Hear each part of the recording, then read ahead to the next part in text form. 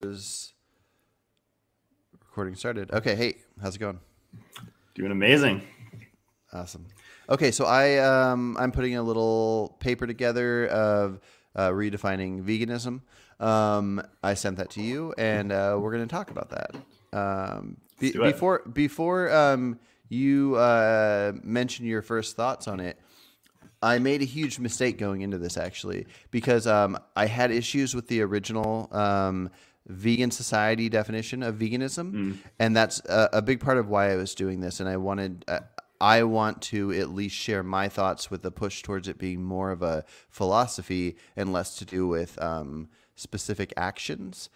And then after I wrote this and sent it to you, I was doing a live stream with somebody, and we were going to talk about the definition, and I looked up the definition, and I realized that the part I thought I made up that I sent to you was in the original, which is the word seeks. I think the word seeks is so important there because seeks means there is no actual action happening. Right. That's the most important part to me. Obviously, I want people to do the action, and if somebody claims that they are of the vegan philosophy but they eat animal products, there's going to be a lot of explaining to do.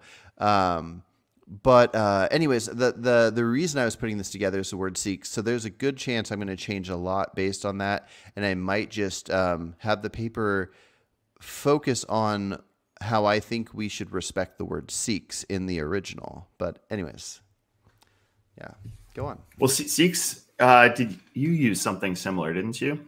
I You used that thinking word. I created that.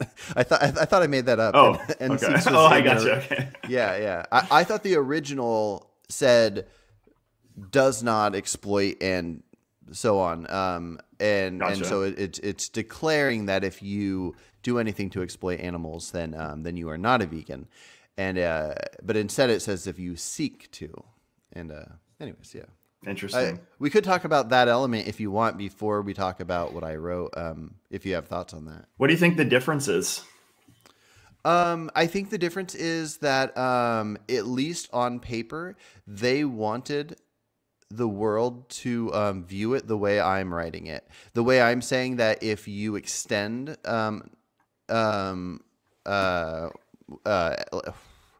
what's my words? Hold on one second. Moral consideration? Moral consideration is what I was looking for. If you extend moral consideration to non-human animals, then that's what matters, and then everything else is just a philosophical conversation. If somebody says like, "Oh, I think I need to eat meat to be healthy. I haven't been convinced I don't, but I extend moral consideration to animals, so I won't eat unhealthy meat products like hot dogs and chicken nuggets or whatever," and somebody else might say like, okay, so I know that animals, we shouldn't take their dairy, but I'm addicted to this. So I know it's wrong. I'm going to work towards not doing it, but I'm eating cheese. A lot of people want to be vegan, but they have that hump of cheese they got to get over. And that's a funny image. So in my mind, just holding that philosophy, and you're either born with it or not, you can see an animal and you can go, if that thing was suffering right now, I would care, unlike a person that is unable to care. And that's kind of just how I view the philosophy, whereas most people view it as the actions you take. As soon as if you're vegan for 2 months and you fall off the wagon, then you were vegan and then you were not, and then now you could be vegan again. And I almost think the falling off the wagon Interesting. doesn't matter. I do think a lot of people think of it that way. It's like, yeah. So in your mind, the thing that would have to change for them to not be vegan would be their the underlying mindset or philosophy of extending that moral consideration. So under the I don't know what it's called. Is it the Vegan Society or something? Under their definition, they use the word seeks, right? Seeks to exclude something as much as practically possible or something, right? Seeks to exclude, what is it? So I'm gonna send it to you right now. This is the full definition. Veganism is a philosophy and a way of living which seeks to exclude, as far as possible and practicable, all forms of exploitation and cruelty to animals for food, clothing, or any other purpose, and by extension, promotes the development and use of animal-free alternatives for the benefit of animals, humans, and the environment. Interesting environments in there too. Okay, so the part in the middle where it gets to any other purpose, I believe that first half is what was created initially in the 1960s. And then the addition that adds the environment and human stuff, which a lot of people don't like, and I too do not like, that was added, I believe, in 1988 by the Vegan Society, but it was just an addition. Interesting. So, yeah. Yeah, it's kind of like, well, wait a minute. Like if we found out that being vegan had a 1% impact negatively on the environment, would we all of a sudden abandon it as a philosophy? Like I wouldn't. Yeah. But yeah, anyway. Okay, so which seeks to exclude those things. Exploitation, cruelty and cruelty is what it looks like, right? Those are the active words there. Yeah. Okay. And so you say veganism is a philosophy that seeks to extend moral consideration to non-human animals on the basis of actions unwanted by each animal, such as harm and physical force. So yours differs from this in the way that yours is unwanted actions is your criteria for whether an action would fall into the category of like should not do this to animals, and they define the things, which is exploitation and cruelty. Yeah. Well, before we delve too far into that, actually let me explain one thing about why I think the philosophy should be how it is, and then I have a question for you, or a comment at least. I kind of view it like any other philosophy, whether it's a religious philosophy or not. If you take like a religion like Christianity, if somebody believes that they believe in Christianity, they are a Christian. That is their philosophy they follow. And they believe that it's wrong to have sex before marriage. And then when they go and have sex before marriage, they feel like they did a wrong thing, but they didn't become a not Christian while they're having the sex. And then they started over. They're born again the next day. They just they have a philosophy they follow, but somebody might call them a bad Christian in that moment. Or if they continue that act, they're at times a bad Christian or something, but they are still a Christian. So it'd be like if a vegan ate steak, they'd have a lot of explaining to do, but they're just, they hold the philosophy. So anyways, that's, I wanted to throw out that example because I think that's something worth thinking about. Yeah. Yeah. Just super quick. I think it's fairly semantic. It just comes down to how you're defining veganism, and I'm fine using either one for the purpose of discussion. Like veganism, it can be a philosophy, and then the your mindset towards those moral principles and the alignment thereof is like the thing that matters. But we also say things like, is it vegan too? And it's like we are referring to it as an action. So I think it's just like, depending on the context of how you're using the word, I think that and the same with Christian. Is it Christian to have sex before marriage, or like whatever you said? Yeah. It's like, no, it's not, but it doesn't, but you can still have the Christian like underlying mindset and beliefs and do a bad thing or whatever. Not that I think that's bad.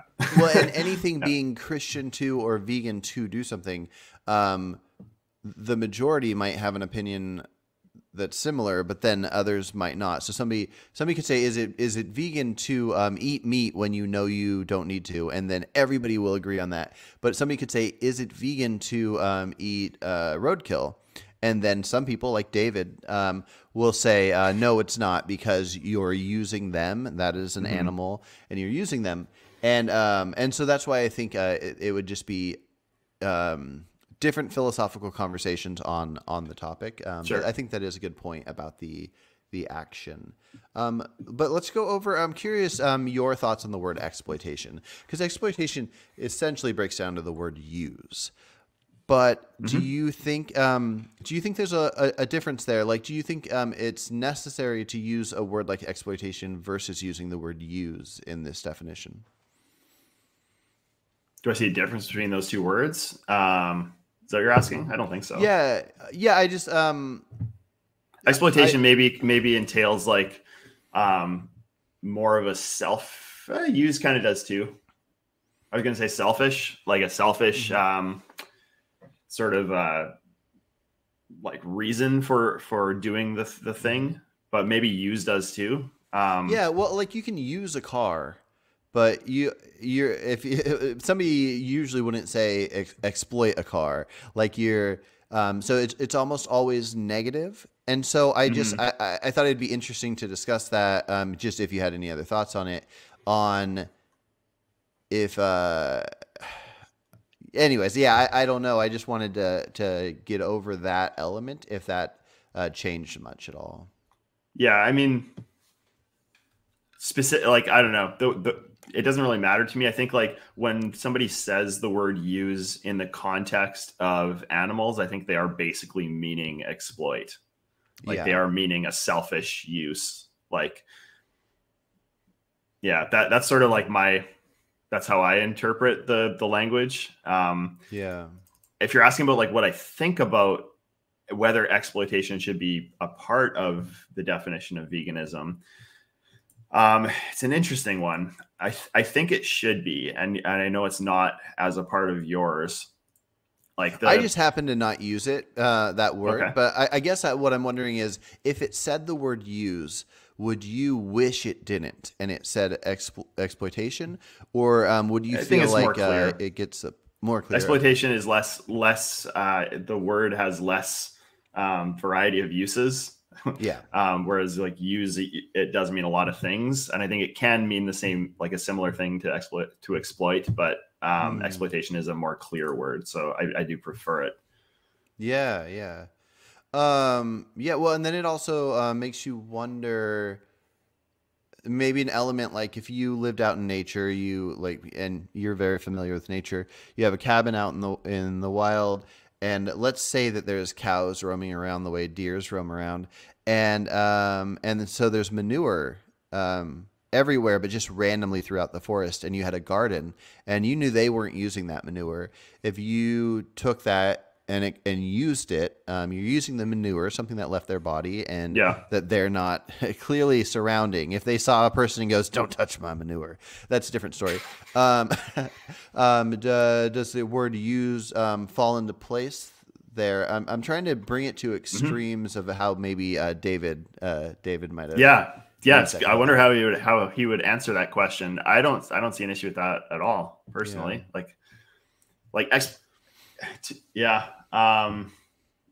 Because you're not exploiting them, you're exploiting something that came from them.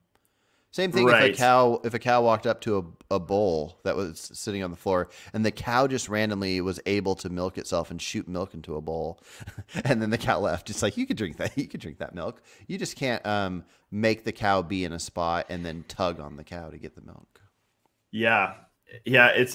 We're kind of trying to put into words how our intuition, like, because on the flip side of this, I think so let's assume that we are able to like genetically modify cows into the future such that they love being milked, and like they love everything that happens to them in the dairy industry, and they have like better lives than humans have, and like it's a totally only positive experiences.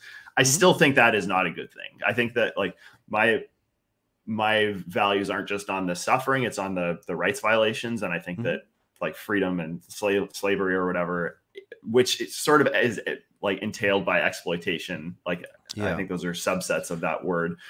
I would not be cool with that. With that. Whereas it's like in a similar way, like why wouldn't you? They don't care that they're being milked. They actually love it, and they. But I see that as different from the living out in the wild, taking the poo of the wild cows that don't care about the poo, because you're not infringing on their rights at all. Yeah. Okay. Well, what about this? Okay. So you might have heard me talk about this, but you build a cabin in the woods. There's a doorway. There's no door. A wild wolf dog thing comes up. It likes you. It plays with you. It goes in your house. And then it can leave at any time. There's no door. So we got the ultimate vegan future version of a pet. But it can leave at any time. It can go back and forth. I haven't figured out if I extend that idea to something that involves almost more forceful physical contact. So let's say you find a horse in the wild, and the horse you don't break the horse down. You don't train the horse. The horse is wild, but it happens to be a relaxed horse, and you're petting it and it likes you, and you're aware of this idea that you could be on it and ride it. If you gently, let's say you're kind of up in a tree, and the tree's at a perfect height that the horse comes up to you and its face is right there, and it's kind of it's in a way where you can just gently hop on the horse, and there's no saddle. The horse can obviously go, I don't like this, and kick you off, but they seem to not care. It feels just like How to Train Your Dragon, riding that dragon, where it's liking it, kind of nudges you on almost. Yeah. I'm unsure how I feel about the idea of hopping on something that doesn't want it. But then again, wait, that doesn't want it? If you knew it didn't want it, or sorry, that you don't know if it wants it. If it wants it. Sorry, I worded that weird. Yeah, I'm not sure either. Yeah, and so, but here's one that's almost seeming more disturbing, but it's almost more clear that you're giving it the ability to let you know it doesn't want it. What if this cow that gave birth and its calf dies, but the cow still has some milk in it, and you're petting the cow just like you're petting a horse, and then you just get your head down to its udders, and you just start drinking from it like it's your mom or something. It's a weird image, but just looking at the rights element of it, is there much difference between petting this wild dog, petting this horse, petting this cow, where your hand touches it, the fact that your mouth is on it?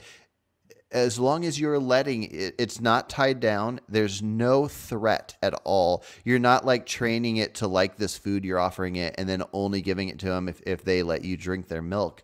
There's no threat at all, and they can walk away anytime you're doing something uncomfortable. So anyways, what would in that specific example, as far as I know, that dairy cows, the way they live right now, produce a ton of more milk than a cow, than their calf can even drink. So if you were trying to just take care of a cow, you would need to milk it, or there can be health problems that arise. And I don't see it as too much different. I guess it's if you milk it into a bowl and drink the milk, or if you're actually doing it the way that a calf would. As long as they're not tied down. But let's remove that element. So cows are currently bred to be able to produce more milk. So that's not really a natural thing that you would come across if we had a more perfect world and this was a wild cow. And then but you still said there's excess milk. The calf dies, so the cow has excess milk, and they're if you're and just like any other mammals, the milk's there for the baby, and even if it can be painful, the milk dries up and it's gone. Like when moms wean their babies off of milk. There are weird techniques where you can put cabbage on the breast and it makes it it takes the pain away. It's weird. Okay. You should look up. But anyways, mammals in general, the milk will dry up once the calf's done. But I feel like any action that takes place without force, I don't know. Yeah, but it doesn't matter if you're sucking on the udder or if you squeeze it and catch it in your hand and go like that or whatever. I just don't know if I feel too concerned with something where there's no force of it to stay there. It can walk away at any time. It almost comes down to the ethics of how humans should treat each other. Should we always ask consent for every bit of physical touch with another human? Or is it reasonable to have a societal norm where you go on a date with somebody and you get the nerve to put your hand on their leg or to hold their hand without talking to them? Now, if they don't want that, they can pull it away and say, hey, don't do that. And then if you try to hold their hand after they said that, then it's harassment and you go to jail and get a restraining order. But is it immoral to take cues from people and touch their hand without them giving permission, and how much different is that to go to a cow and maybe get some of its milk out when there's no force? Yeah, I mean, yeah, in the sense, I think the difference is in the way that consent is granted, like through with another human, at least an adult human with a functioning brain. We can be certain that we have consent for an action, even by sort of an implied societal norm and like failure to correct you, like by pushing your hand off the leg or whatever. If they don't push the hand off the leg, that's sort of the implied consent. And it's like, we have the societal norm that says like, yeah, it's probably okay to, instead of asking, a way to ask is by just doing it and like being okay with it being pushed away, or like paying attention to body language, that sort of thing. Like, I think that like we can get that is still an action where we are getting consent. Whereas with an animal or a child or something, it's like you can't be certain of consent. So that doesn't mean there's not things. So that's the difference. And then the question of whether you can do things without consent. Yeah, obviously you can do some things. Like I think your example with the wolf walking into your house and you play with it or whatever, like I don't see an issue with that at all, like personally. And if milking a cow and drinking the milk is sorry, in the example where the calf dies and there's like a cow that has excess milk or whatever, I think that's probably fine. Like I'm picturing just like an animal sanctuary or something where you took a pregnant cow into the sanctuary and the calf died at birth or something, and the cow produces milk. I don't know. I don't really see an issue with people even drinking that milk.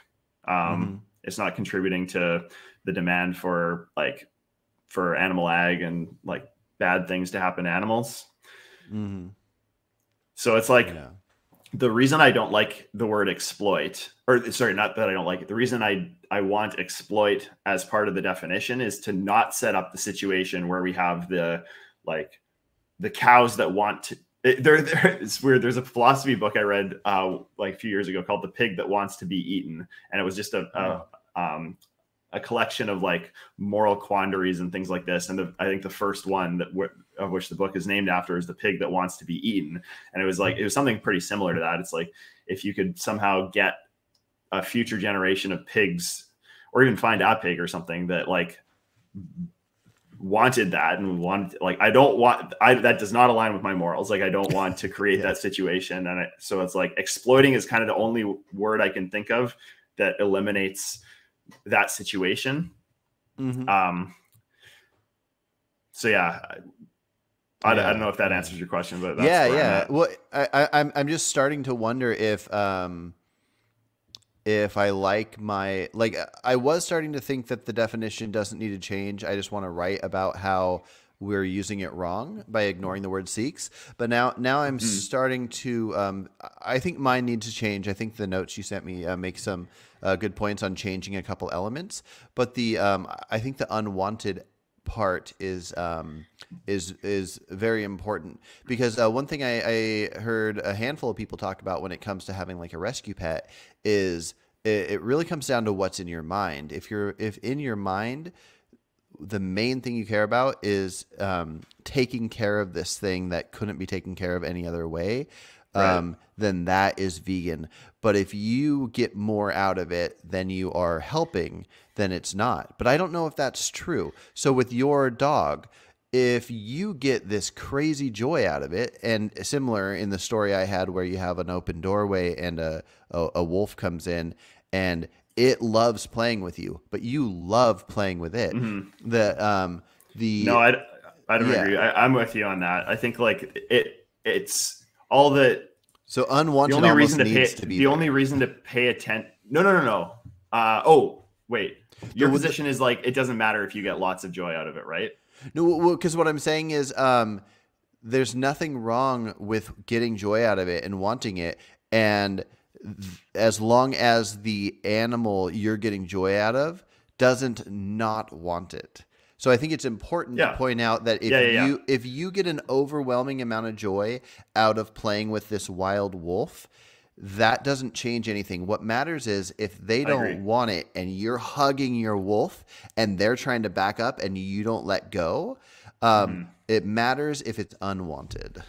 Yeah, I agree with you. I think like the only valid consideration with people that hold the view that like you shouldn't get more out of it than the animal or something is like maybe you just need to be cautious in those situations where you're getting a lot of joy out of something, such that you're paying attention to what's going on the other side of things. It can be like, yeah, but well, I think this is what most people do, and I'm guessing you probably don't. People get joy out of their pets, and they want to make sure their pet is also well loved and gets joy out of their life while they're seeing it, when they're interacting with it. But when people are at work and they have to like leave their pet behind, maybe they don't have a partner, maybe they don't have a big backyard, it's out of sight, out of mind. It's like I'm not imagining how my pet is suffering in this crappy area. And every individual is different, and people have different amounts of land and that kind of thing. So totally. Yeah. One thing I wanted to also try to break down about this definition is it was written a while ago, so it was in the 60s, and people use words differently over time. One of my favorite movies from 1941, The Wolf Man, when somebody finds out about a man turning into a werewolf, he calls it fantastic, because by definition, fantastic's referring to fantastical things, crazy wild things. Where now, I don't know if it's different in Canada, but at least me growing up in like the 90s in the US, the word fantastic almost solely was used as a teacher telling you did a good job in school. So the word fantastic kind of has shifted over the years. So I don't know if the word practicable has shifted over the years, but there is a slight difference. But possible and practicable almost seem completely synonymous. And so do you think it should matter, and we should look into what those words meant back then versus now, and why they would use both of those words? No, I don't care about the history of like anything. I would just rather reinterpret. Yeah. Like I'd rather the vegan society just like look at the way we use words now and what we want for like what definition we want, and use the words that exist now to just like create the definition that aligns with your underlying moral philosophy. So if the vegan society proposed two options right now, if they said they were going to remove possible or they were going to remove practicable, either one, not which one would you prefer them to remove, but if they were to remove either, would either of those options make you go, no, I wish it was both? Do you view those words different from each other? As far as practicable, not really. Not materially different. I don't know. Okay. Maybe having them together, like I do actually. I think in the way that actions are derived out of the moral system, I don't think there's going to be many changes. I think, but it does add a little bit of clarity. It's like, yeah, do everything you can as much as possible. But also like if it's really like practicable, just sort of like entails more in terms of like the actions as they pertain to your daily life. In my mind, at least, it's like possible, almost like there's different modalities in which that can apply. And like, there's like metaphysically possible, logically possible, like empirically possible or whatever. I might be screwing up the uses there, but like there's possible kind of like transcends different modalities, whereas practicable sort of like brings it down to your daily life. This is what we're talking about, in my mind, at least. Well, does the word so like as an example, like we may be living in a world where it's we only have two choices or something. One choice where we kill all cows, and the other one where we exploit them for another few years as we transition to veganism. It's like, which is like, well, those are the only two possible ways to get to veganism, is like continue exploiting the ones that, like, if the whole world aligns on veganism, it's like, what do? Like, we could kill them all to stop the suffering, or like we continue factory farming, or I don't know. So if there's only two options possible, it's like, well, we're picking the option that's possible. We're picking the better of the options that's possible. That's kind of like how I view that word. And then practicable is like, if you're out in Thailand or something and it's like you can't find vegan food for like 3 days and you're about to, starve or something, it's like maybe that's a reason for an exception to the rule. I don't know, something like that. That's kind of how because that sounds to me more like practical. And from my understanding, so practicable basically just means possible, or practical would be like what's a reasonable thing to do in a situation. Where practicable is, can you do this? Is this thing possible? And so that's kind of what I meant when I've looked up the differences. Even reading the differences of the definitions, it just seems like two words were created for the same meaning. Okay, fair enough. So, but yeah, you might be right. It's a lot of words have slight differences, and it really comes down to what we mean by them, anyways, because we use language to understand each other. So practicable could mean horse for all we care, as long as we know we're talking about a horse. Right.